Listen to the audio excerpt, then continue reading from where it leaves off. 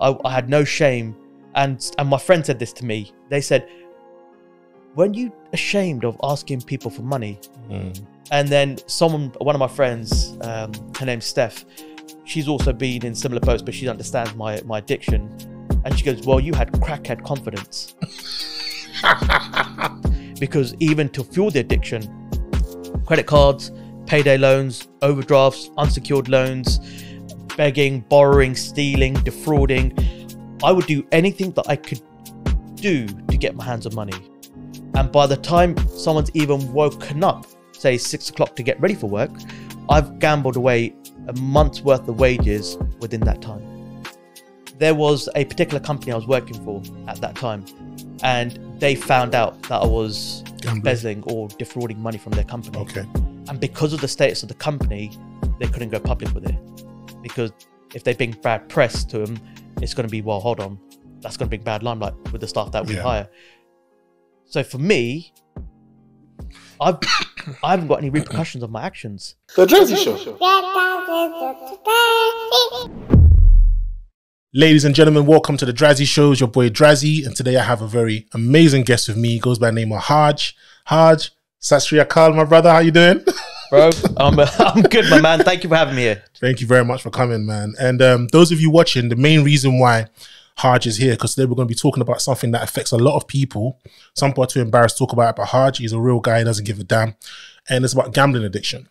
And one of the main reasons why I contacted you, you had a video on your social media about the government not doing much to try and prevent people from going down that dark road. And I liked it, and I think I shared it, and you said thank you very much for sharing it. Yeah. And then we started a conversation from there, and I asked you if you want to come on the show. You said yes, so you're here today. So thank you very much for coming, first of all. Thank you for reaching out. Really appreciate that. Now, Harj, just so the audience can get an understanding of your background, what was it like coming up for you, and how did you stray from that path to go down that path of gambling addiction? So, growing up, I've born and bred Slough, and I've come from a traditional Indian household. You know what I mean? So I've always been told to go to school, get an education, go to university. And listen, if you're an Indian watching this, I'm pretty sure it's for the black community as well, man. Doctor, pharmacy, dentistry, economics. It's the same. You've got to do something that's going to put you on the map, right? Yeah. Because in our society, if you're not doing something where someone looks at you and go, hold on, he's an accountant, he's a lawyer, or he's a doctor. Yeah. They almost deem me as a failure. Yeah. So I didn't really have pushy parents, but I felt more pressure from society and the culture.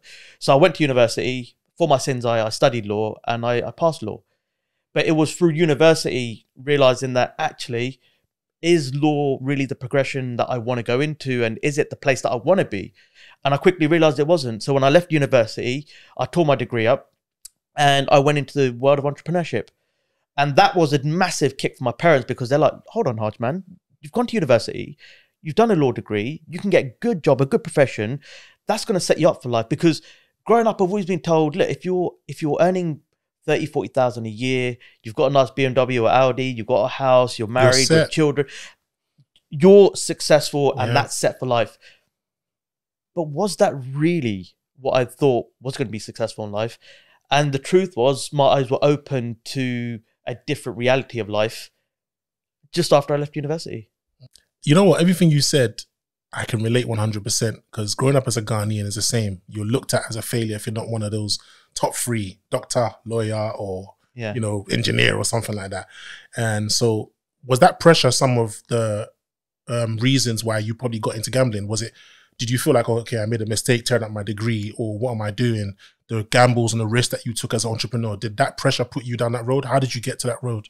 The way I got to that road was when I left university, I started a business, right? And it was almost like a Facebook for university students.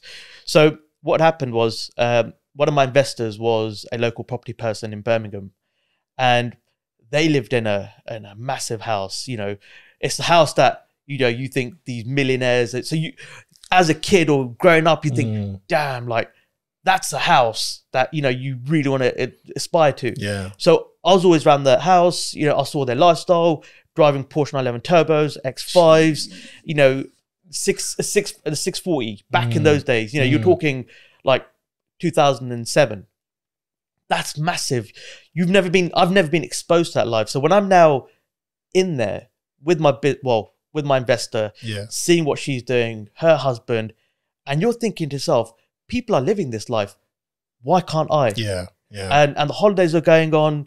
It was just a different reality. So for me, what happened was about 2 years of creating that business, I was able to sell it. And what I realized was I think I was roughly about 23 at the time. So I'm like 23 years old at the time. I've got money in the bank. Like I've never thought I'd have money in the bank because I've always been told, right? Get a job, 30, 40. I've got more money in my bank account than anyone that I've ever thought of in my family has ever had, right? So for me going into that world, it was actually on a night out in Birmingham. So my friends were in jobs, working in KFC, working in Dixon's. Bloody hell, I'm not sure if they're still around. But if you're watching this, he's not taking a jab at you, by the way. No. But it was that thing because I was I was with my friends from university, so I was still in Birmingham at the time. So what happened was one of my friends was like on a night out on Broad Street, Birmingham, and he's like, let's carry on the party. Let's go into a casino. I've never been into a casino up until that point. And they're like, the reason we actually went into casino was because they offered you free drinks and free food. And so we're like, cool, man. Look, you give me a sandwich, you give me some free food, you give me some more drinks, I'm good. So it was that very time where it was summer of 2009, where I first walked into that casino.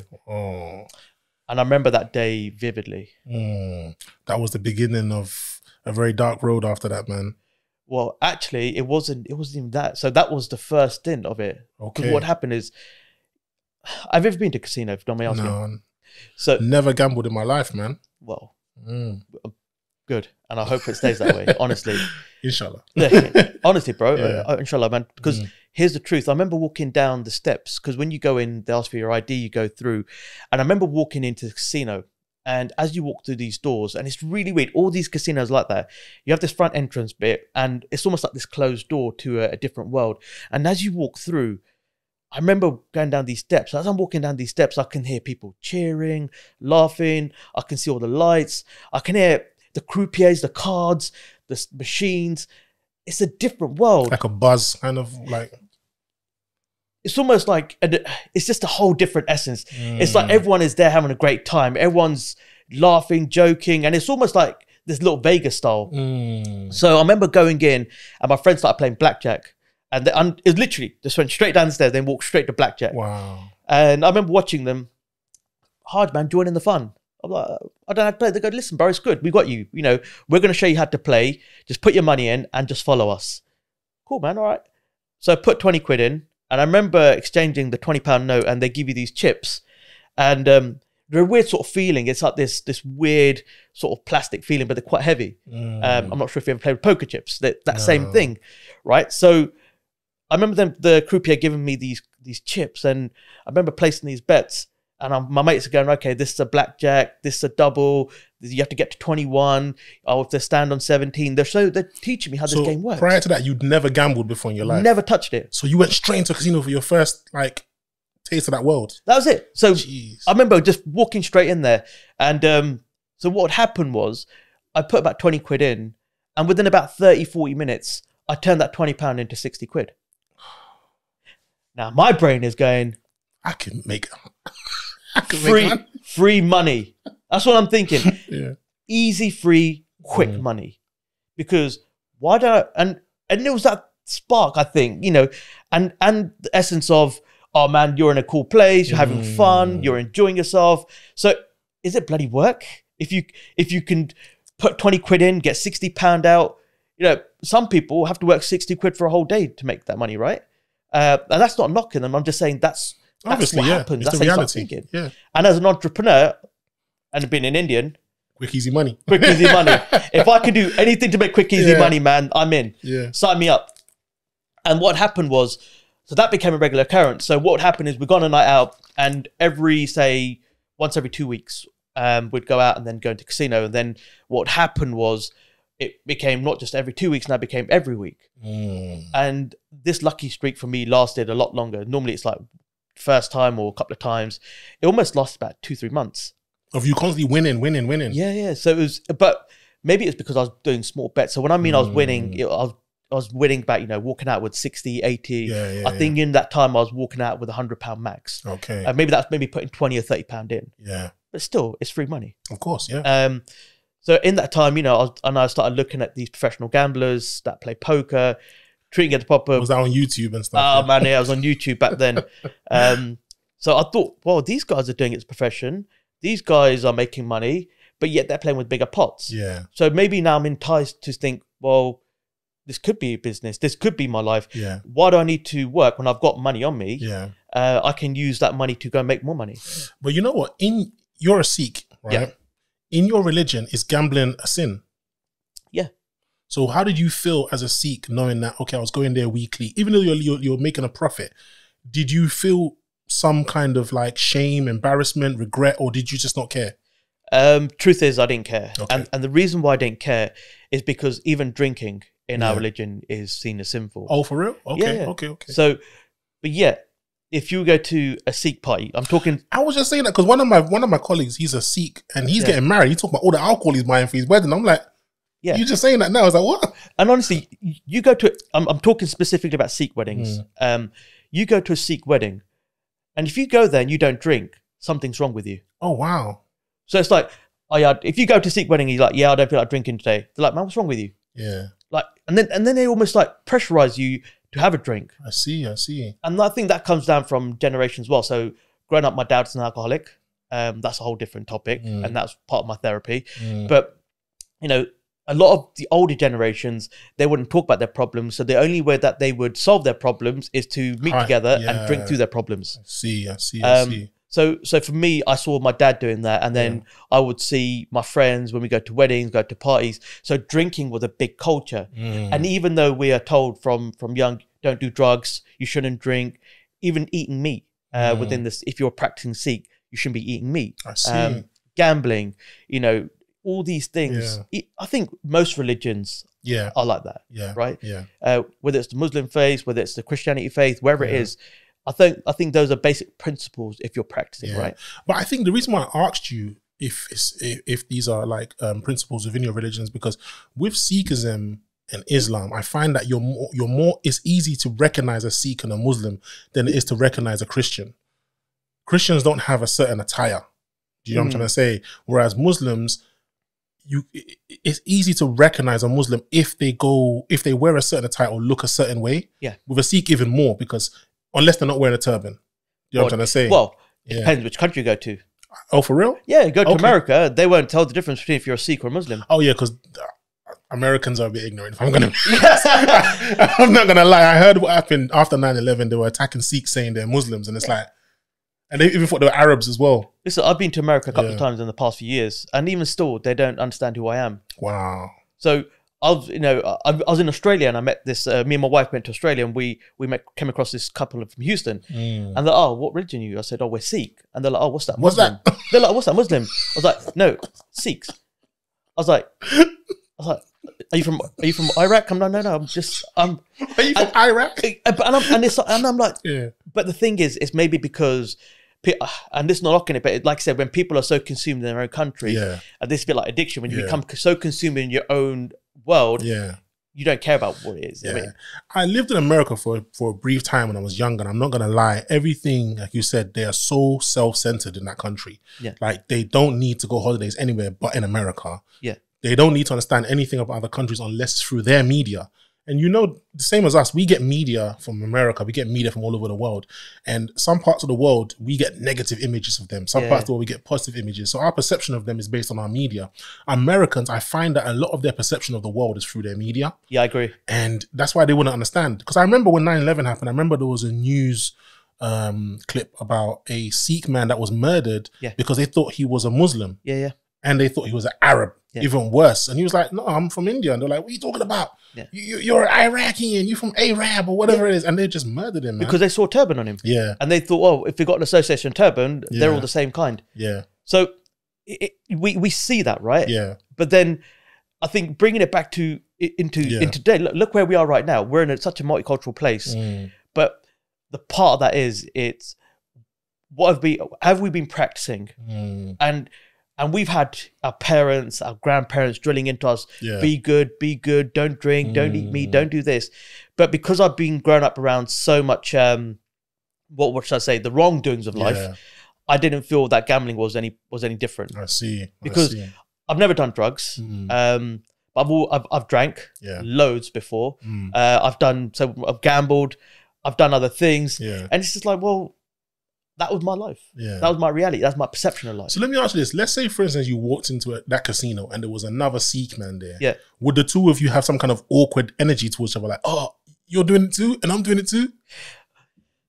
Nah, actually, you wouldn't. For real? Yeah. He'll just look at you like, hey, what are you betting on black? Yeah, because I think that whole culture of maybe the Sikhs being the Irish of the South Asian community. Okay. We're like loud, brash, party animals. So that fits a Vegas lifestyle. I see.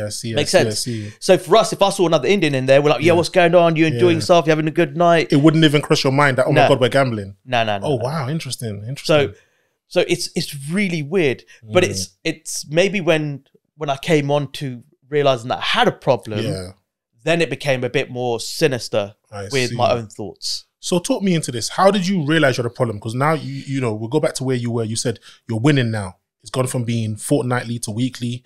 Did it start becoming daily? How did you get down that road of like, oh my God, what am I doing? So what happened was I'd go pretty much like once a week. But then when I realized that actually I enjoyed going to the casino, I would go without my friends. So I'm not going once a week now. I'm maybe going a couple of times a week. Oh, wow. And then it was from a couple of times a week, I was going every day. And then I would spend hours in a casino. Like the longest time I've spent in a casino in one sitting is 48 hours. Yeah, 2 days, bro. Did you come up for breaks? Yeah, so I mean, I wasn't just betting the whole 48 hours. I was in the casino that time. Go home, shower, come back. No. In the casino for no showering, no coming back. In the actual casino for 48 hours. Is that how it works? It's the 24 hours. I mean, didn't you at some point realize that, hey, I need to go home and like they don't?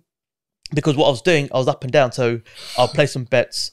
Then what I was doing, I had my own little systems. Because then my aim became on how then do I cheat the system? How can I beat the game? So then it was a case of, right, I've won a bit, so I'm going to stop. I'm going to have a bit of food.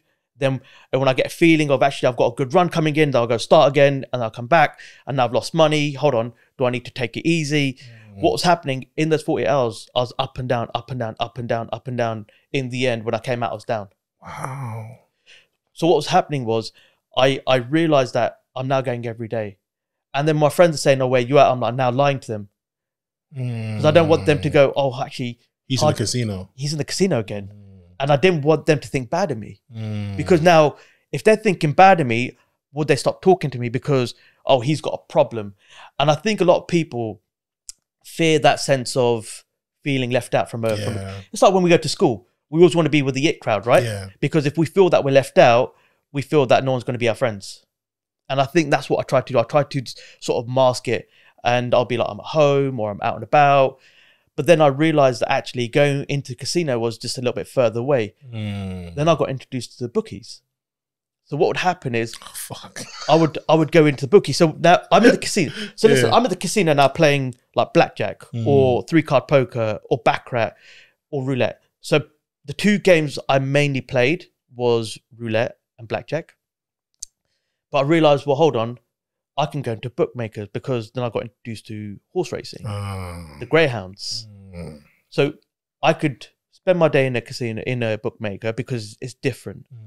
Because in quite a few of the casinos, in America it's different when you go to Vegas. They show the horses, they show sports. Oh, so you get all of it in one? Yeah, That's why the addiction must be crazy over there. Oh, it's insane. But if you go to most casinos over here, they only want to focus on the games there. Yeah. So I'll go to the bookmakers. I'll do horse bets. I'll do football bets. I would do greyhounds. So not so much the football bets. I would say more mine was the horses and the greyhounds. But then if I was up, then I'll take that money and I'll go to the casino. I see. So my day was, I just wanted to spend time betting. So within 2009, I sold my company. I made a bit of change off the back of that. Within a year of me getting that change from that business, I gambled it all away. How much change you lost? It was shy of 100 grand. On gambling? on gambling. So was that the red flag for you, or is there still more? There's still more. Jeez, this gambling thing is serious. I'm just getting started. Because I was like, well, hold on.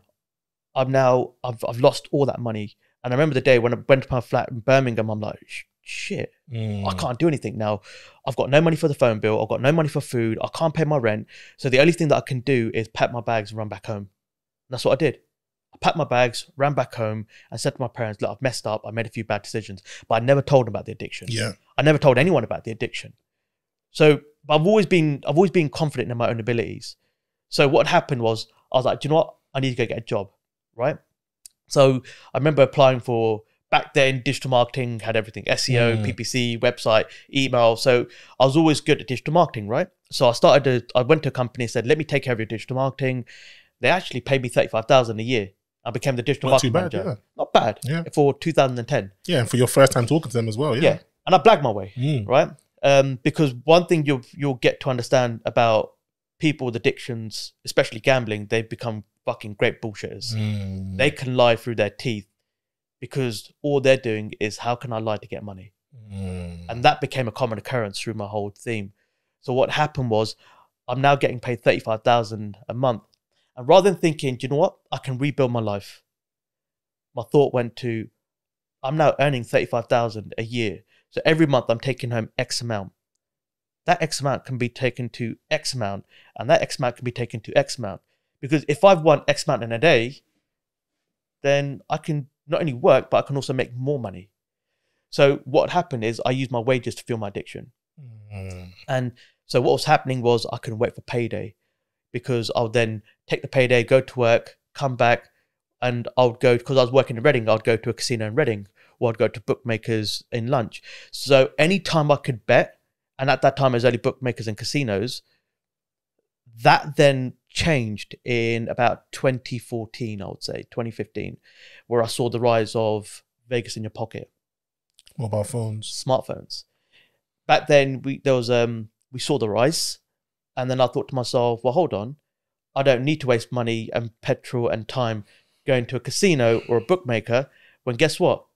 I can be at work and I can be betting on my desk. But didn't it cross your mind that if it's on a digital app, they have more control of who wins and who loses? The percentage of those that win and lose? To a certain degree. I think as a gambler, you know that in the back of your mind. But it's the risk. But it's the risk, and it's almost a case, not you just chasing your losses, you're almost trying to beat the system as well. So it almost becomes more of a driving factor, that even though your odds are against you, and you know your odds are stacked up against you, you are still willing to put it all on the line and risk it all so that you can beat the system. You know, the human mind is a very flawed organ. And the reason why I say so, there's a movie. Have you seen that movie with Denzel Washington? What's it called again? How can I forget what it's called? It's that movie where he plays the drug dealer from Harlem. American Gangster. Yeah. You see that bit where he goes to Korea and the man says to him, quitting while you're ahead is not the same as quitting when you're down. And he just didn't listen to the man, and he took that last gamble, even though he knew it was the biggest risk, and that's what got him done. Yeah. You know, and then he wore the jacket to the front row, flashy. It reminds me of what you just said when you said, it's like, you know, but you think you're smarter than the system, and you want to. I think it's a part of our ego and our pride that makes us do things that we know make no sense, but we just want to prove that we can be the one to come out. You know, at the end of to see the light at the end of the tunnel. And I'm so glad that you touched on that word, ego, because why do we have ego in the first place? And when we're trying to use our ego to prove something, that's linked to something more deeper. And I learnt this through therapy as well. Okay. And part of that was, when I come onto it, I was using my ego, or fueling my ego for a wrong purpose. So for me, it was a case of, it didn't matter. Like, I mean, I'm talking about betting, and when I mean it consumed me, I'll give you a day an example. I would wake up, right? I remember the fucking vividly, man. I remember the time when I woke up, I knew that my money would clear into my account. And by this time now, I'm earning about 45,000 a year. And I'm thinking, right, that's two and a bit thousand. So I know that money's going to clear into my account roughly about 4 o'clock in the morning. So I would set my alarm at 4:30. And I'll set my alarm at 4:30 in the morning. because I knew it cleared. And by the time someone's even woken up, say 6 o'clock to get ready for work, I've gambled away a month's worth of wages within that time. And then you'd go straight to work. Then I go straight to work. But I'd always keep maybe £100 in my account because that would pay for my fuel. Yeah. And I remember back then, they still do it now. If you go to Tesco's, you can put £1. No, you pay at pump. You can put £1 in. It takes £1 out of your account, and you can fuel it with up to £99. Okay. And then the rest of the money I'd go, because I thought, hold on, I can't fuel that rest of the amount. So my fuel might be 65 quid, and I buy myself some thingy. So I'd always put myself in a bit of debt. So that was my common occurrence. I was almost living in overdrafts, in debt, in credit cards, because even to fuel the addiction, credit cards, payday loans, overdrafts, unsecured loans, begging, borrowing, stealing, defrauding. I would do anything that I could do to get my hands on money. And you don't care at what cost. Even if it means you're going to jail, I was willing to do that. For real? Yeah. You didn't think about the shame you bring onto your family and your community at all? Okay, let me tell you about this true story. So there was a particular company I was working for at that time, and they found out that I was embezzling or defrauding money from their company. Okay. And because of the status of the company, they couldn't go public with it. Because if they bring bad press to them, it's going to be, well, hold on, that's going to bring bad limelight with the staff that we hire. So for me, I haven't got any repercussions of my actions. So I'm getting away with stuff. So I feel now more invincible than ever before. So it's fueling me to do even more criminal activities. So this is when I had no shame. And my friend said this to me. They said, weren't you ashamed of asking people for money? And then one of my friends, her name's Steph, she's also been in similar boats, but she understands my addiction. And she goes, well, you had crackhead confidence. What is crackhead confidence? So have you ever seen a crackhead? And they're always like, bro, they have no shame. And I mean this with the utmost respect. They have no shame because they would do anything, right? To get money or to get that hit. That's called crackhead confidence. They don't care who you are, what you are, how you walk in, what you look like, where you're from, your color, your creed, your race, anything. They see you as a place or a person or something that can fuel their addiction. Yeah. Crackhead confidence. I like that. Crackhead confidence. Shout out to Steph. Man. But this is the life of an addict. This is the life of someone that's got a gambling problem. And I laugh about this now, but when you're in the depths of this, like, I'm not gonna lie to you, man. I stole from my parents. I begged from my parents. I stole money from other people. I begged from other people. And the truth here is that I know that I can say, Drazzy, if you're my friend back then, bro, I'm in a pickle, man. I need some money. Can you sort me out? I'll pay you on payday. I only need like 500-600 quid. Can you sort me out? You're like, bro, man, what's going on? Can I help you? I'm like, listen, man, I've got it sorted. I just need a few things. Trust me, man. If I get this sorted, I don't want debt collectors at my door. Bro, you know, we've gone back a long time. And then I make you feel bad about yourself for not giving me money. So then you go, okay, cool, I'll give it to you. But in the back of my head, I'm thinking I've got no intention to pay you back. Deep. You know, it's so funny because I had a colleague about a year ago and he was borrowing money from everyone. And when he approached me to borrow from me, I felt like I was the only one who gave him money. So I thought I was helping him. He was like, oh, I've got kids and da-da-da-da. I think I spoke to you on WhatsApp about it. I'm going for a divorce with my first wife, my second wife. I've got kids with her as well. So he's got kids with the first wife, the second wife. So I felt sorry for him. So I gave him 100 quid. And then I found out later on, he asked this one for 200, that one for 300, that one for 100. And there were so many people in the company that were all like clocking that he owed the money. And all the reasons because he didn't intend to pay anyone back. So one person will complain saying, oh, how should I handle this? And I'm like, what do you mean, how should you handle it? How should I handle it? He owes me money too. Then it just got round that in the whole company that he had borrowed from everyone. So this guy, for that month, he probably made an extra 2 grand on top of his wage. And he got exposed because people went to management to complain as well. And then he done it again. A few months later. And again a few months later. Now, it's funny, talking to you, I kind of clock now that must have been some kind of addiction. Because it makes no sense how it was a continuous thing like that. And he was always borrowing from everyone and being secretive about it. Yeah. And it's true. And so what you're saying is stuff that I've done before. And it is. So when you realize that, because it's all a divide and conquer. And then you'll find that Was it some? Well, let me ask you a question. Were these people in different departments? Different departments. There you are. Yeah. They realized, well, hold on. There's one person in this department, one person in HR, one person in legal, one person in sales, one person in customers. So what you then do is you're dividing and conquering. And like you said, if I got £50 from this person or £100 from this person through 10 people, that's between £500 to £1,000 that can fuel your addiction. Wow. And what people don't understand is that it doesn't matter what addiction you have.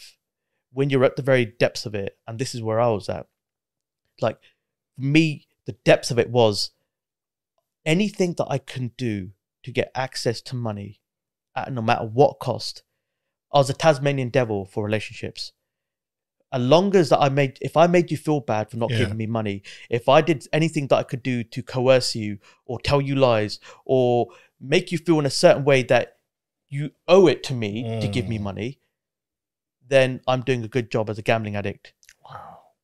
And it's harsh that I say this now, but I'm just speaking the truth. No, bro, I respect your honesty, bro. I respect your honesty because, bro, look, that is what vices are. Vices take you down roads that you do things that, in all honesty, you're not going to be proud of. Yeah. And other people might shame you for it. So we try and hide, but these things are real. Yeah, man. They're real, you know? And look, if I give you, I was sort of talking about my daily way of when I was gambling. So if you looked at my day gambling, I'd wake up, gamble. I'd be on the way to work. And when you're on casinos, you can do auto spins on roulette. So you're in the car driving and you're almost watching these auto spins.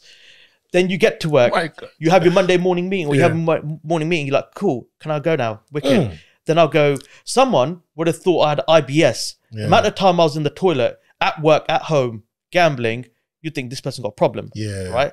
I mean, I would even book myself meeting rooms so I can go gamble in there, but I'll pretend Act like you're in a meeting, because I've got now a meeting room booked to myself for an hour, so I can just gamble for an hour.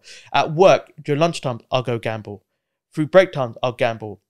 I even lied to my wife or my partner back then to say, look, there's so much work on, I've got to stay behind so I can gamble. Or I would go to a bookie, or I wouldn't go to casinos because casinos are too far.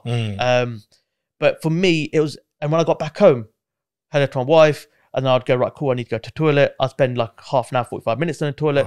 And for men, that's our office sometimes. That's our peace. That's where we can just switch off from everyone, right? But for me, it was a place where I can go and gamble more. Damn. I remember I'd be next to my wife in bed while she's sleeping, gambling.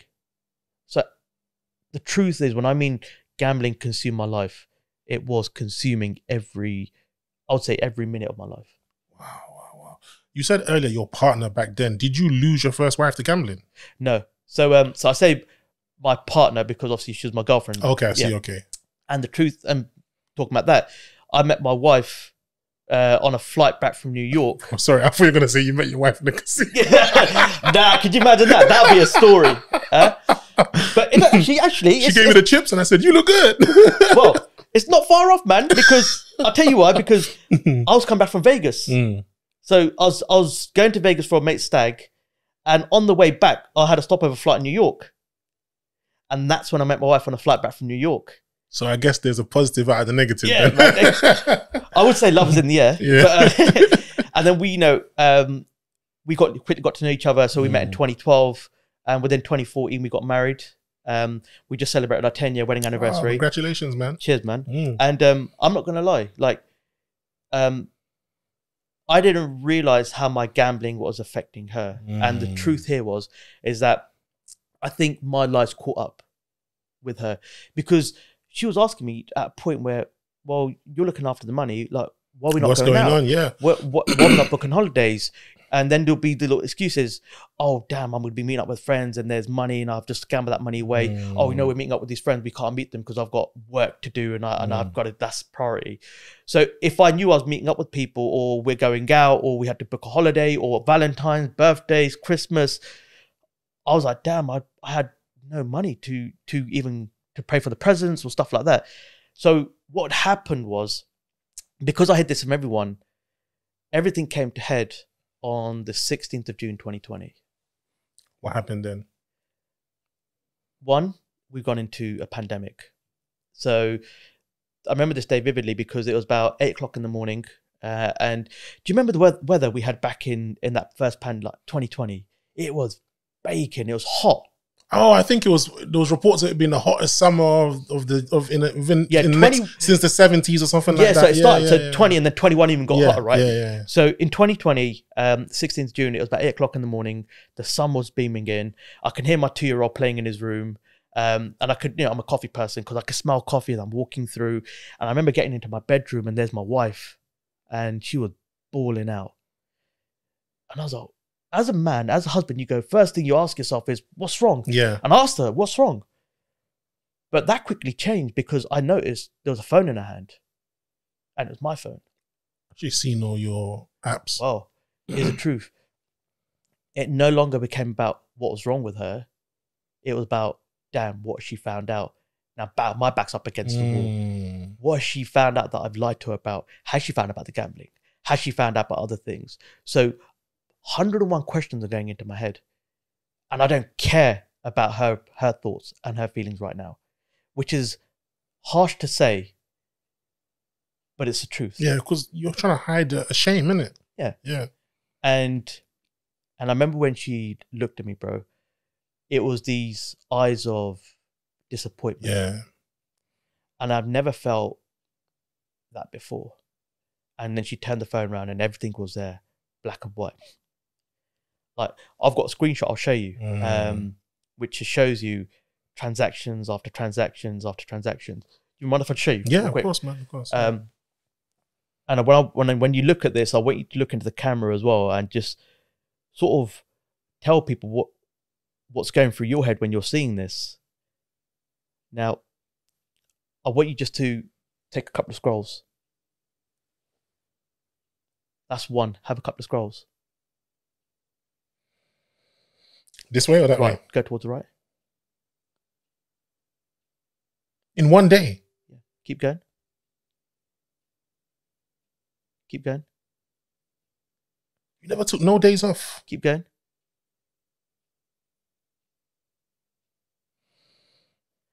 That was just a glimpse. Are these other gambling apps as well? No, so they were like little normal things. transactions. Yeah, normal transactions. So for those of you who can't see what I just saw, this was a betting company and it's online app transactions of £1,000, £500, £500, £500, £300, £1,000, £100, £200, £500, but literally loads of them. Loads of them. Yeah. Bro, no wonder your wife was. That's a lot of money that could go into the family home. Everything. Yeah, like you. So, and the reason I wanted to show that is so you get to understand that's what a gambler could look like. That's the reality of it, and when I had to face this this is the time I've now had to face the truth, and part of me was going to lie. And I thought to myself, do you know what? Maybe this is an option for me just to, because in the Bible, right? They say, speak your truth and set you free. And I spoke my truth. I told her I've been gambling since 2009. I've been gambling for so long. I've done this, I've done that, I've done this, I've done that, I've done this. And I felt a sense of relief. But quickly came in the guilt. Because I was flooded with so much guilt. Because I've broken the fundamental thing that all relations are built upon, which is trust. Trust. Yeah. How could she trust me? And I remember that time, which was because at the time we were living with our in-laws because we got now in the pandemic we basically self-isolated with our in-laws as well. So I remember she ran downstairs and was like, pretty much pack your bags, you're gone. Right. That's how I felt. So she ran downstairs to her dad and she was talking to her dad, and her mum was praying in the other room. I remember thinking to myself, how have I got here, man? Like, this person has been through thick and thin with me. She's had my back. She's also held, these times where I borrowed from people and I was trying to, and then your friends are arguing with you. And she had my back against my friends, against my brothers, against my family. But yet I've destroyed the very person that held me. And I'm not going to lie to you, man. As a man, I felt little. Yeah. And I put myself there. I put myself in a place of blame to put myself there. And I remember packing my bags thinking, listen, this is the end of the road, man. Like, I've got a 2-year-old and we also found out that we've got another child that's going to be born in 21. So she's pregnant with our second child. And all the stresses that she's going to take on. I remember that day I packed my bag, and I remember just sitting in the room doing nothing. And then she came up and brought Jeevan to me, and I'm playing around with him. Then she took him down, and then she came up. So this about 8 o'clock in the morning. Now I must have got back to about 3, 4 o'clock in the afternoon. She's come back up, and she goes, "I spoke to my dad, and I've spoken to your mum. The conversation with your mum was not pleasant, but I spoke to my dad, and he said this: put the addiction to one side. Harj has a disease. He needs help. Apart from that, he's a good guy. So let's help him." Bro, you know, you got to thank God that your father-in-law had... You have a good relationship with your father-in-law? One of the best. You've got to thank God your relationship was there, because most men would have seen that as an opportunity to get rid of you. 100%. Yeah. And as a father for her daughter, she should be like, "Nah," he'd be like, "No, go, man." Like, yeah, don't he can't look after you person. financially. Yeah. Yeah. Look what he's done. And that was one of the biggest fears, because within the Ghanaian community or the Sikh community or Asian communities, there's this thing that our parents say: don't do anything bad, because what are people going to say about the us? family name, yeah. 100%. We always say that. In our language, we say "Loki Kingania," which means what would other people say. Okay. And it was that shame. So if you bring shame on the family, then we're going to basically get you rid. We don't want you. Yeah. And for some religions, you bring shame on the family, it could go another route. Yeah, it can go down some very disastrous routes, man. Yeah. To the point where you no longer hear sort of routes. Yeah. So, and there was all these things. So my wife said to me, and I remember this, she said, "If I'm going to work with you on our marriage, you are going to need to get professional help." Bro, man. I remember that day, and here's the reason why I remember that day, is because as a human being, I was always being a people pleaser. I give so much to other people. I'm the life and soul of the party. I'm happy to give everything to people to protect who I am, my hidden demons, my hidden secrets. So I'm a very giving person. But the one person I wasn't giving anything back to was the one person that helped me through everything. So I was using and abusing my wife emotionally, financially. I've never been physically abusive to her, but for some people are. Yeah. And we saw that in the pandemic, right? Yeah. So I've been given a lifeline. So I'm going to make this work. But then who do I ask for help, my man? Do I ask my parents? Do I ask my friends? Do I ask my brothers? To a certain element, I almost did. But then what are they going to say about me? Yeah. The shame and guilt kicks in even more. Then I remember reaching out to my local temple. Bro, I came off that call with that local temple, and I felt more judged than I've ever done before. I can imagine. Because, and I'm going to say this as it is, because you know I don't mix my words. In the Sikh community, we are very, as a community, we're happy to help other Christian faiths, Muslim faiths, Hindu faiths. During the lockdown, I remember, yeah. As a community, we help every single person. But when it comes to our own, there's a black mark on that. Well, why do we want to help you when you're shedding bad light on our community? Yeah. And I've seen that happen. And I might get a lot of crap for that by saying this. But you know what? I'd rather say the truth of it. Because if that can open up a different conversation, then why not? And the truth is, so if I've been told a place where you can go to open up about your problem because God is with you, now I've been told that you're judged by God, that you are a bad person, then how am I going to get the healing I need?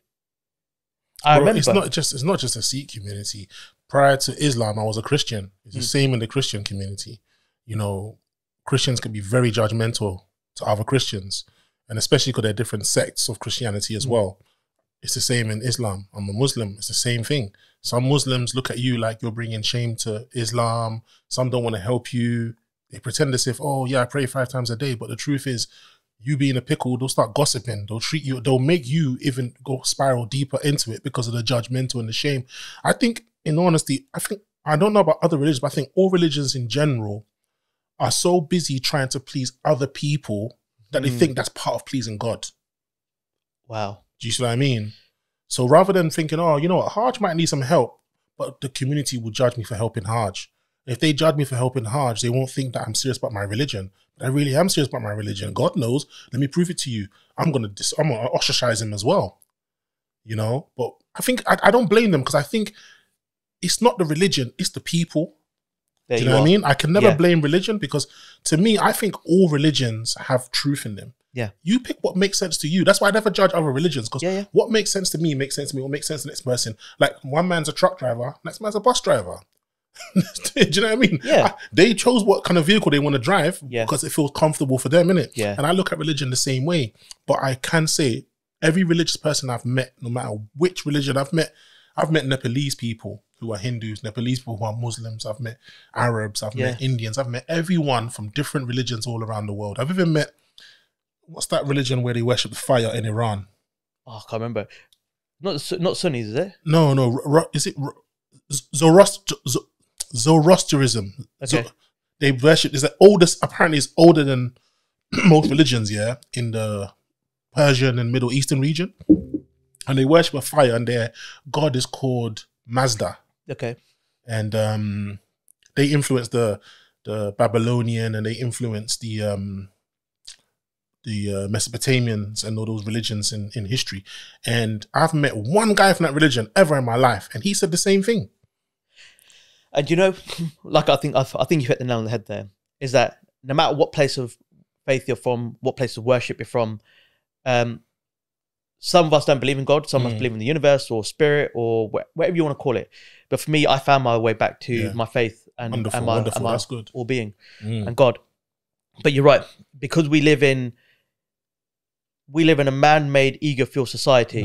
Let's look at what's happening around us with the wars, with inflation, government. That's all human. That wasn't God. That's all human-based people that are fueled by ego and greed.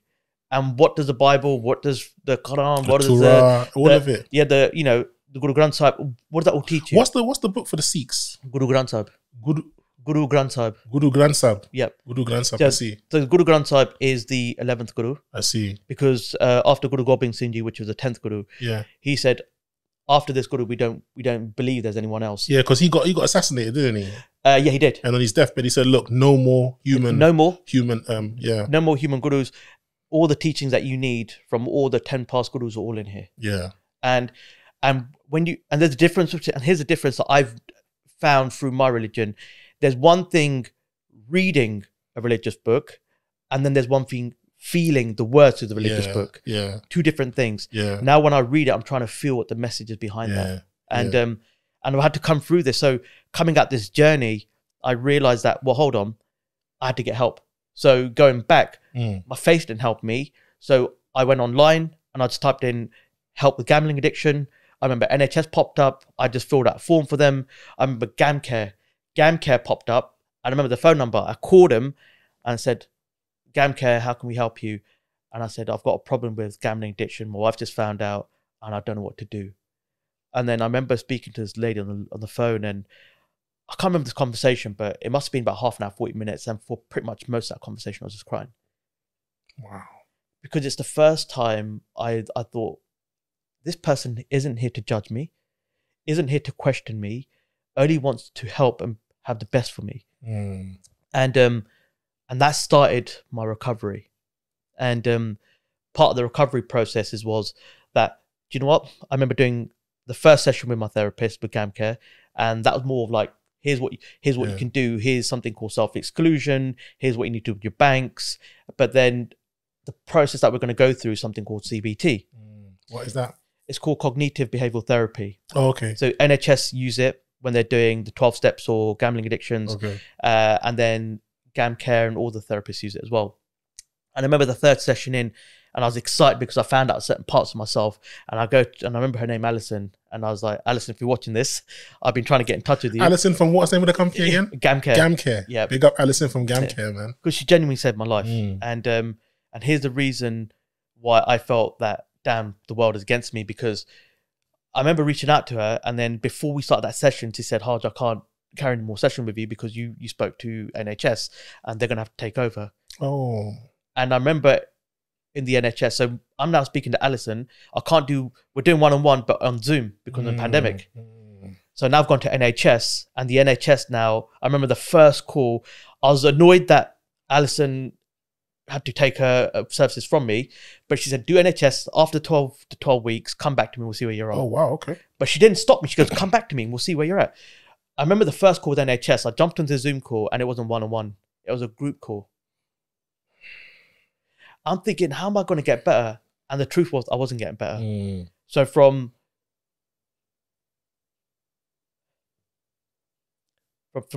June to August, I went further down the hole of darkness.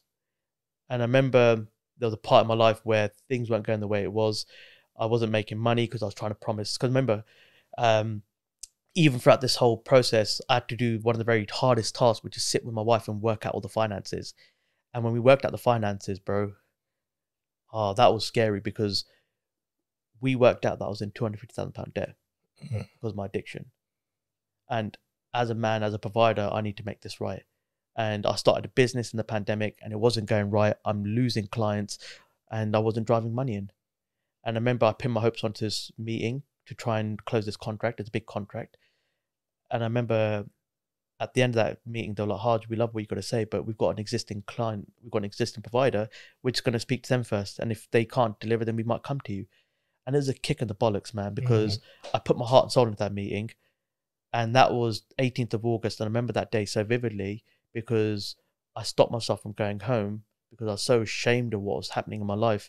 And I think the internal voices that were happening at that time was, you made a promise, you haven't delivered on your promise, you're a fucking failure. Your kids think you're a failure. Your kid to born thinks you're a failure. Wow. You're a failure. Like, how could you be a person that begged, borrowed, stole? All these thoughts were so self-abusive to my own self-dialogue that I remember getting into my car from Nottingham and I'm driving on the M1.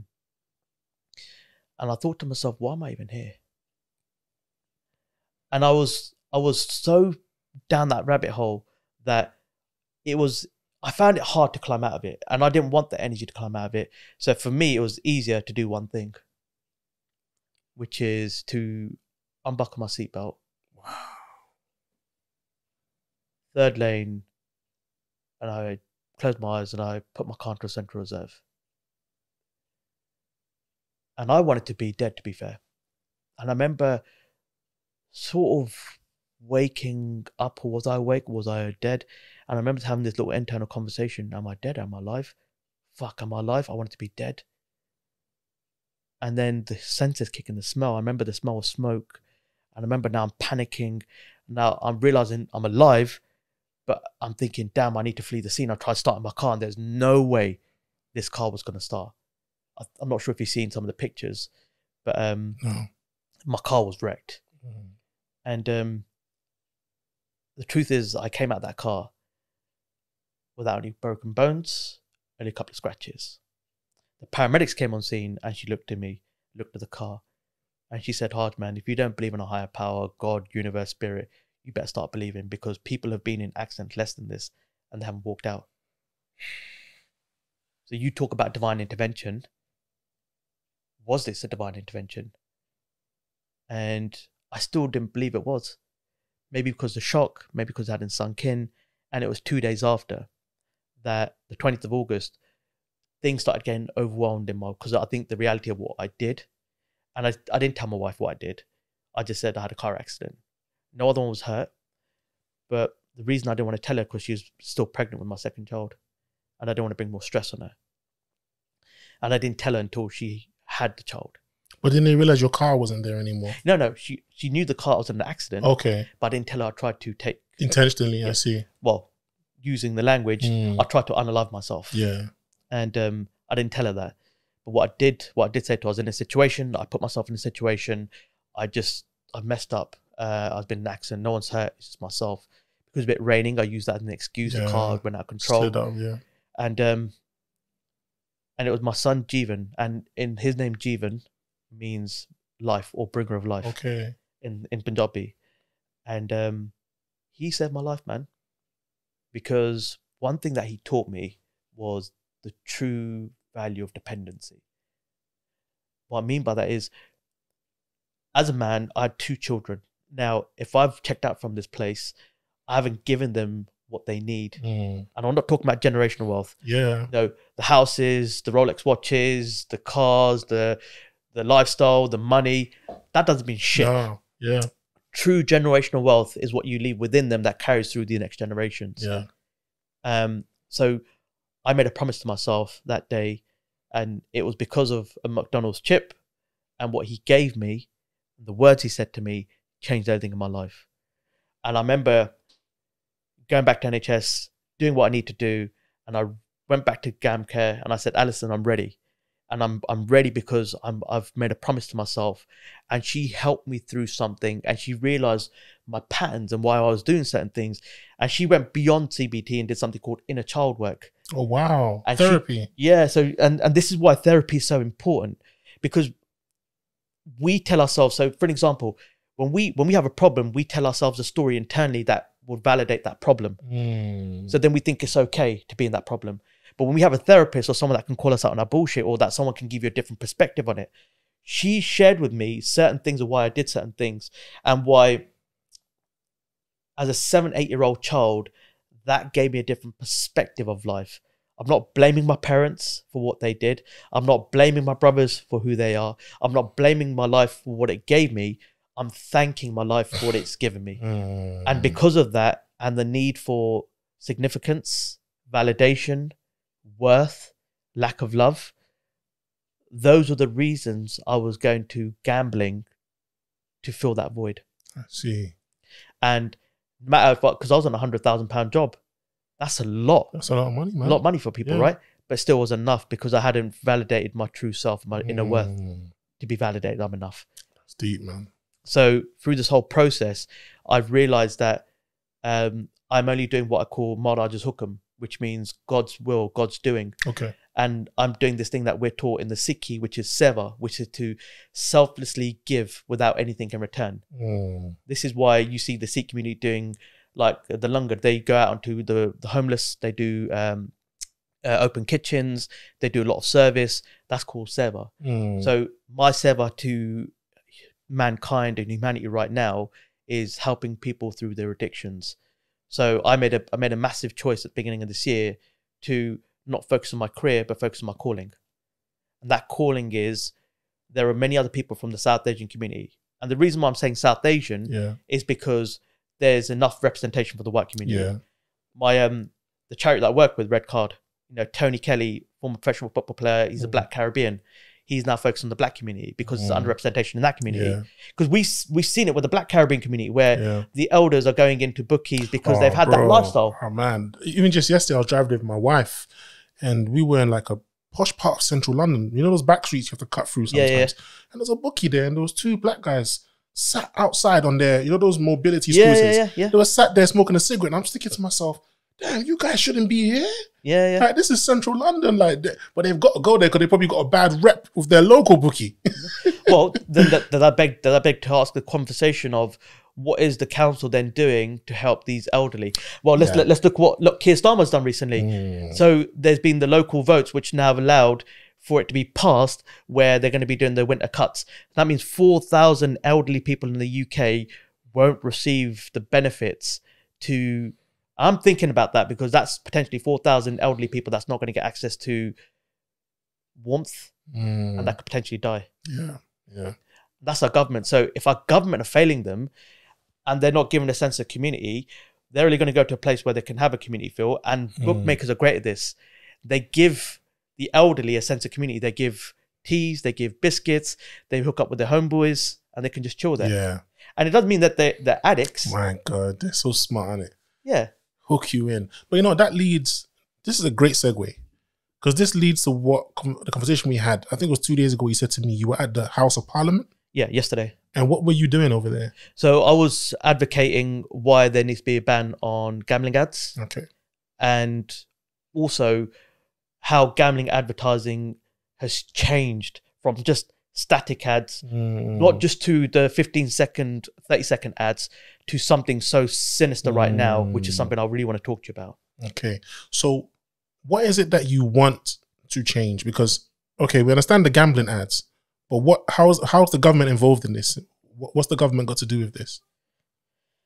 So the way it works, you have something called the DCMS, which is Department for Culture, Media and Sports. Okay. Right? And they take a lot of the levy. So they look at where that money's going and they also have a massive massive decision making for that industry. Now, the UK government receives 3.5 billion in tax receipts from the betting revenues, right? And the betting revenues for UK betting operators is 15.1 billion. Okay. So that's 15 billion that's been lost by individuals gambling. So that means that if the government don't get that 3.5 billion, what's that going to do to the GDP of the country? What's that then going to do to the government? And of that 3.5 billion, only approximately 100 million goes to prevention. It goes to awareness, prevention, treatment, and research. So my thing is that the Gambling Commission and the ASA. So the ASA is the authority for the Advertising Standards Authority, and you've got the Gambling Commission. Now, what people don't realize is that they are self-regulatory bodies, which means they are self-governing. Who's going to govern them? Well, they don't. They govern themselves, which also means that the ASA are funded by who? The companies that pay them the advertising money. The Gambling Commission is funded by who? The betting operators that give them billions, if not hundreds of millions, to fund them. And you know why I believe what you're saying? Yeah. Because gambling is one addiction. Then you've got the drugs. Then you've got the alcohol. Oh, of course. Right? Now, one thing I know, shout out to The Wire. Those of you who've seen The Wire. Oh, man. What? Bruh. Bunk. I tried to get my wife into The Wire, but she's just not understanding why I wanted to watch it.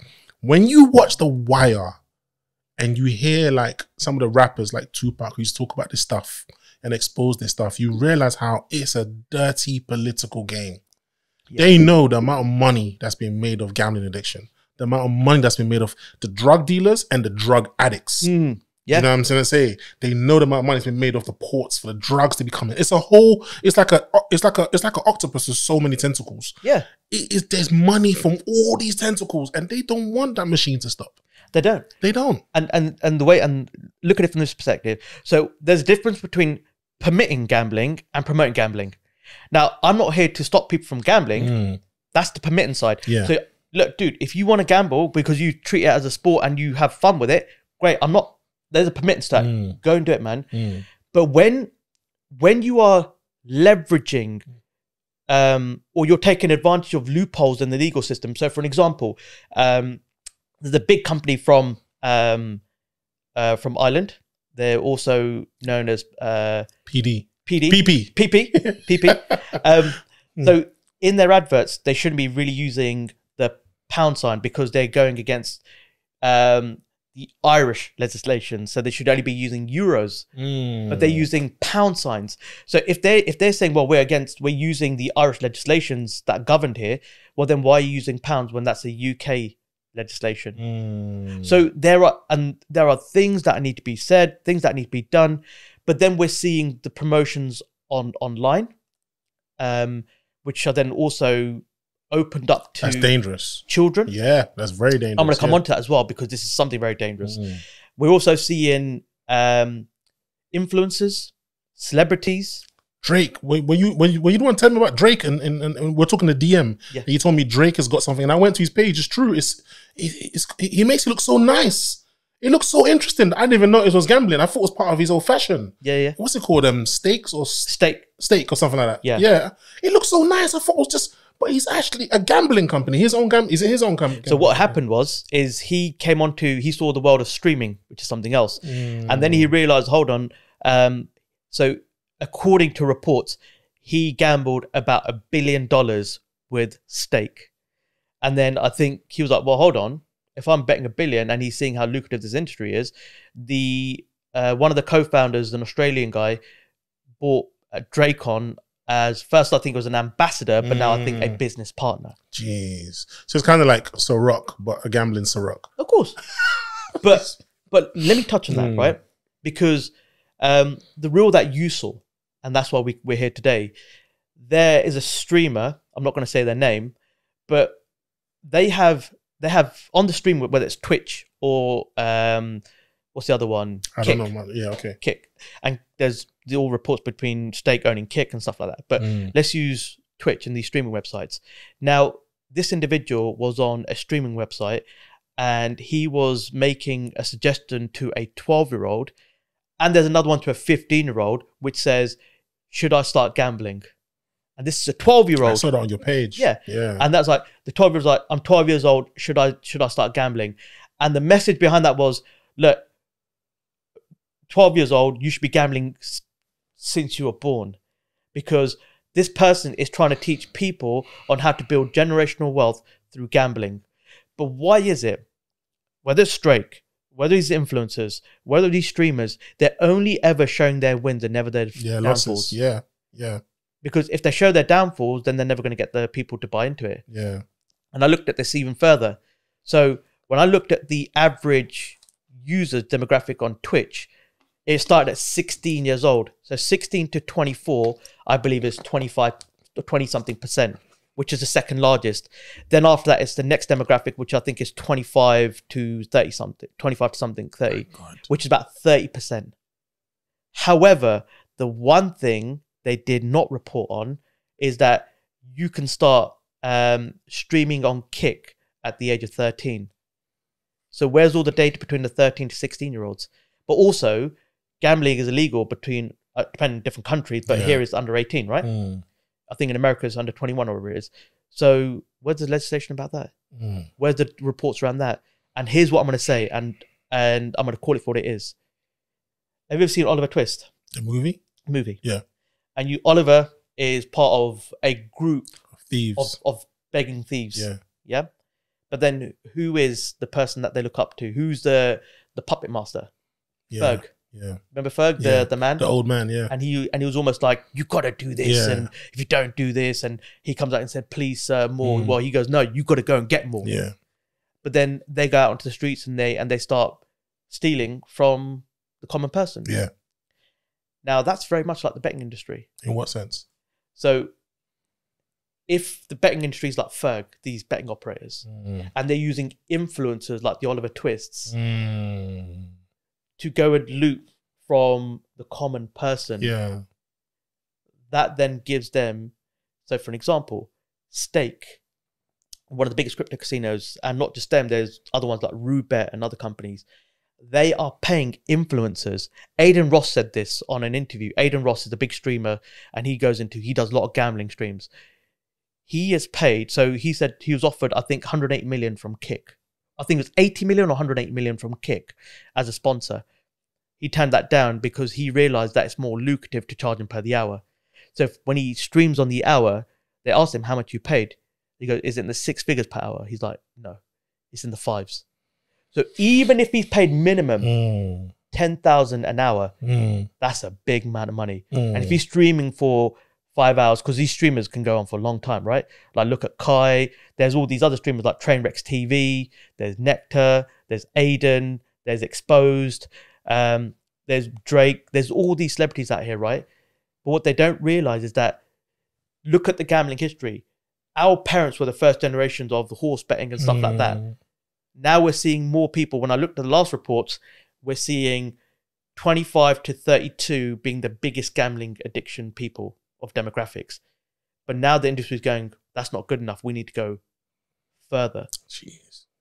And you know what? It's funny because when these people sit down in their meetings and they sit down and they discuss these things, every company's agenda is to make more. You know, it's to get a wider demographic, increase their profits. But sometimes I find it difficult to believe that in these realms where families are being destroyed, marriages are being destroyed, people's lives are being ended, people are just destroying themselves in all ways that they can. They don't consider that at all. It doesn't cross their mind at all.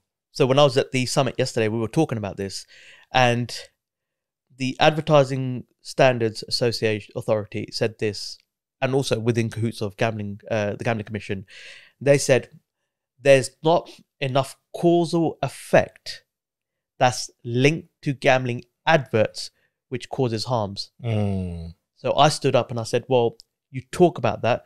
The evidence is there. It costs the UK government approximately over £1 billion a year. And that goes to death by suicide, homelessness, criminal activities, divorce, abuse, cross addictions, therapy. What is cross addictions? So what we were talking about before. So people that have maybe a gambling addiction also would have maybe addiction to drugs and alcohol. Oh, I see. So okay. So here's the pain, and here's to numb the pain. And the truth is here is that we're seeing the ASA and the Gambling Commission tiptoeing around language. So for an example, they're saying we can't use the word problem gambler, or we can't use the word gambling addict, because they're saying, oh, we have to use something like gambling related harms. We can't even use the word disorders. So what they're doing, and like even social media, they're doing it. So you can't even. You said unalived earlier. Yeah. Unalived, yeah. We can't even use the S word. And whenever I used it, my videos get what? They get shunned. They get broken down. So I have to change the language. And yesterday, Will said this perfectly. He said, call it for what it is. I'm going to say it simply, which is gambling is the cause of harm, not the individual. I want to say again, gambling is the cause of harm, not the individual. And even off the back of that, there was a guy there called Ravi Naik, and he works a lot with the legal systems. And they said that these gambling companies have not just 100, they have tens of thousands of data points on an individual that will tell them everything they need to know. So every time you go online or you're placing a bet, it looks at what your patterns are, and it will change its behaviors based on your patterns. So you're forever losing. Man, you know what's so funny? Yeah, I love rap music. Not as much as I used to when I was younger, because the older I've gotten, I can see a lot of his flaws. But when I come across a conscious rapper or a positive rapper, I will support them. Yeah. But there's a time when I would even support gangster rappers, or I'd even support any rapper, no matter what he was talking about, as long as he could put words together. It didn't matter what he was saying, but if his lyrical ability was amazing, I was more focused on that. Yeah. Now I'm more focused on, okay, you could be the greatest lyricist, but what are you saying? And the one thing I've realized growing up now is that what you're saying, from the moment rap music became a lucrative business for investors, they use rap music for the exact same thing that you're talking about. Yeah. First of all, it was fashion. My ad. I'm not going to say the name. Shoot. Yeah. Run DMC. Shout out to Run DMC. Yeah. And, you know, high fashion and brands. Yeah. You know, he went from wearing the FUBUs and the Kalkanis to wearing, oh man, you know, all this stuff that companies that before were suing rappers if they wore it, because they're like, don't wear it in your music videos. You're destroying our clientele or our fan base. And I'm just looking at like alcohol as well. Like I mentioned Ciroc earlier. Yeah. They use Puffy to sell alcohol, Ciroc. They use other rappers to sell other drinks like Hennessy and all these things. What are these people's fan base? We know that it's not people at my age buying these albums. Yeah. When 50 Cent came out, I think I was how old? 18 when 50 Cent came out? Yeah. I bought his album. I'm an 18-year-old. Yeah, okay, cool. But prior to that, don't think I wasn't buying albums. But I had Nas's album, which is I Am. I bought that when I was in secondary school. So I must have been like 15 or 16. Who are these people selling these drinks to? Who are they selling these ones that are now the influencers of today? They're like the rappers, the rap superstars of today. It's no longer musicians. These are influencer superstars, right? Yeah. Who are their fan base? Young children. So how are these lot allowed to gamble? How are rappers allowed to talk about Hennessy and Courvoisier, and Tupac is talking about Alizé all the time? Yeah. Who are his fan base? Yeah. Well, yeah, and it's true, because we talk about that, right? Let's look at celebrities, Drake, but let's look beyond that. Football stars. Neymar. I've posted a video of Neymar. I think his child turned 1 or 2, 3 at the time. So while they're singing happy birthday while cutting his daughter's cake, you can see him playing Poker Stars. So he's not even looking at the child or looking at the cake. He's singing it and playing Poker Stars. He was that addicted. Or a Poker Stars or whatever the poker game was. He was that addicted. So Neymar. So you got these football influencers. Look at football matches. I think 10 or 11 Premier League clubs right now are sponsored on the shirts by betting operators. You know, the one that you know when you made me scroll through your phone, that was bet. Yeah. They're on. I've seen them on some kind of like football gear or something. I believe they are West Ham. Yo, it's a dark world we live in, you know. But check this out. Let me take it even one step further.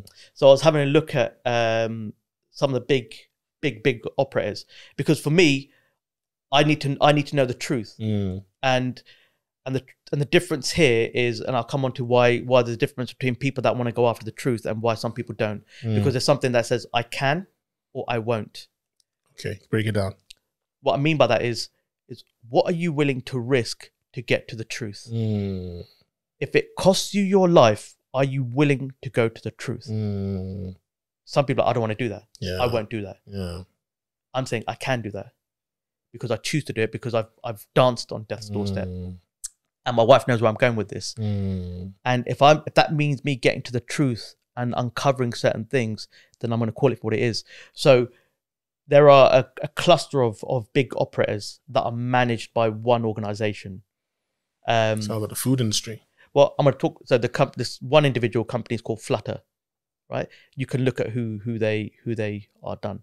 So and they're changing it. They're not only just calling themselves gambling, they're calling themselves gaming and iGaming companies, because we're using a lot of gaming and experiences. But when I then said, well, hold on, who are the shareholders behind this organization? So I looked at the top 10. 3 that stood out. Do you know one of them? One of them is Vanguard. Isn't Vanguard like BlackRock? So the 2 organizations that pretty much control the world are Vanguard and BlackRock, which then goes to another pillar on top of that. I won't get in there. But if you look at, I'll come on to that as well, because if now we're getting to a cashless society, there's a reason for that. And Tesco's, the 2 biggest shareholders are BlackRock and Vanguard. Tesco. So when I looked at this organization, Flutter, Vanguard, I think were the 3rd or 4th or 5th largest. But then what really shocked me was the other 2, Barclays Bank and Santander. Not surprised. Why are banks? Not surprised. Yeah, why? Yeah, but why are banks taking your money to make money by sponsoring people? Yeah. So then when they say, "Oh, banks should intervene," banks are, well, we don't want to intervene because then we're protecting our shareholders, we're protecting our assets. Once again, it all becomes about profit before people. Governments, establishments, organizations, human beings, greed, ego, profits before humanity. It's always been that way, man. It's always been. That's why we've seen wars. That's why we've seen colonial takeovers and stuff like that. It's because of people's ego and greed. Yeah, of course. I mean, look, this country is called Britain. It's named after Britannia. When the ancient Romans came here and they conquered this island, they called it Britannia. Yeah. And that's only because their goddess Britannia was the queen, was like the goddess of the waves. And because they had a rough ride here, they thanked Britannia for giving them a ride here. And thought, yeah, you know what? Because we got a smooth ride here due to Britannia, let's name this island Britannia. Yeah. And they've literally pumped everything into this island. Like a lot of people don't realize this island was once a colony of slaves and colonized people who eventually got their freedom and went and done to others what was done to them. Exactly. It's just how it goes, man. And even with that, and when you're talking about colonialism, and then we look at what's happened with the country in itself. So if we look at the industry, and the reason why I'm doing this is because in order for me to understand why I was an addict, I need to go to the source of what's happening. Now I've heard of cases where one individual case where somebody unalived themselves and they received 18 emails after them passing to say, you got a free bet, or we've missed you. Like, sorry, that's wrong. I shouldn't be laughing, but I find it funny because once again, it's a case of the betting industry is, and I remember watching a clip and speaking to a senior technical person, and he said this. He said, "There's something called the VIPs, and the VIPs are not who you think they are." So if I said to you, who would you class as the VIP in an online casino? I don't know, the people who are probably the biggest addicts. Exactly. And they're not the one with the biggest pockets. Jeez, but they spend the most because they're always consistently bringing in. Look at bookmakers. Why are bookmakers situated in deprivated areas? You know, my wife said the same thing yesterday, you know. I'm from Slough. Slough has, I think, about 30 to 40 bookies. But then I look at its neighbouring town, Windsor. Windsor only has 3. So what I'm saying to you is that there's a reason that their bookies are in deprivated areas. And even if you look at, like, you know, I'm doing a lot of stuff with councils. So my aim is, if I can create more education and awareness, that's one aspect. However, what needs to happen right now is there needs to be more people getting help. That's why I share my story so openly. So when people hear this or people see my posts, since the beginning of this year, Drazzy, as much as all the work I'm doing in Parliament, trying to make law changes, sharing my story, I've spoken on BBC, House of Lords, House of Commons, all these great things, even challenge Sadiq Khan. Now that sounds great, but the biggest wins, or what drives my purpose, is that since the start of this year, I've nearly helped 100 people start their recovery journey. Wow. And I've stopped 9 people from either the thought or the intent of unaliving. Well done, man. Well done, bro. And that's my purpose. So when everyone says to me, what's your purpose in life? I don't know what my purpose in life is. I'm fortunate enough to know what my purpose in life is. And that means, how do I change at a humanitarian level? By sharing my story, getting people help. And I don't charge anyone for help. Yeah. Because I will go to the people that are causing the problem in the first place. Yeah. So for me, whenever I do therapy sessions or help you out to get CBT, it's all fully funded, because I don't want that burden to be on the person that's going through the problem. Oh, that's dope. So where can people find you? If someone's watching this right now and they want your services or they need help, they're spiraling, where can they find you? So one of the easiest places that you can reach out to me is on any of the social platforms like Instagram or TikTok. Harj Gahley. Harj Gahley. Do you want to spell that out? Yes, HARJ GAHLEY. GAHLEY. Or if you want to, and you want to reach out to me personally, I've got a charity which I'm the director of, which is Red Card Gambling Support. It's a CIC. And you can email me, which is Harj, HARJ, at redcardgambling, REDCIRD, gambling.org. Wonderful, wonderful. Now, just before we wrap it up, I want to ask you one question. The confidence you have to tell your story,